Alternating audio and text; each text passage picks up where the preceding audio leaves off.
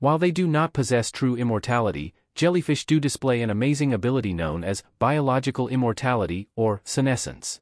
This refers to their capacity to reset their biological clocks to an earlier stage of development upon attaining maturity. Some jellyfish species, including Turritopis Dohrnii, also known as the immortal jellyfish, can return to their polyp stage when unfavorable conditions arise, such as food shortages, predation, or environmental changes.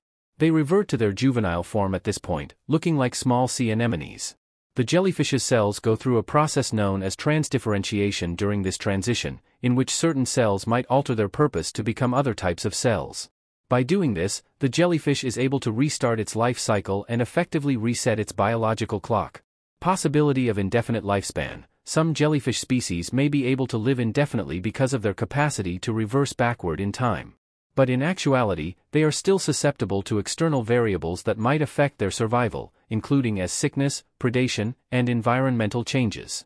Although the phrase immortal jellyfish has gained popularity due to its amazing capacity to return to a previous stage of growth, it's crucial to understand that jellyfish are not actually immortal in the sense that they are not susceptible to death.